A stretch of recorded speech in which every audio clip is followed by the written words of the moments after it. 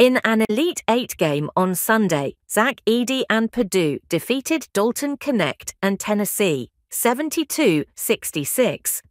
With their respective teams leading in multiple categories on Sunday, the two 2024 NBA draft prospects were without a question the stars of the show. Knecht led the Vols with 37 points on 50% three-point shooting throughout the entire day.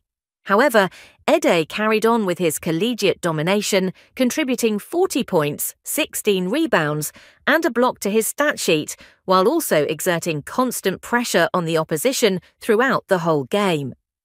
It's possible to argue that despite a highly decorated career, it was Edey's best game.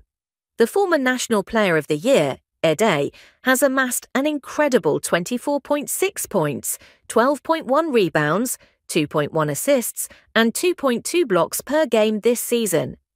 Knecht has performed admirably as well, averaging 21.2 points on 46% shooting and making almost 40% of his more than 6 three-point tries per contest.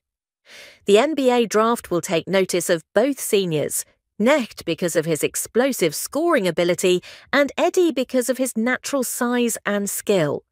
Right now, both are probably positioned as mid-first projections, with Knecht perhaps somewhat higher because of his more NBA-tailored style of play. Nevertheless, it will only take one NBA franchise to recognize their potential and pick them in the lottery.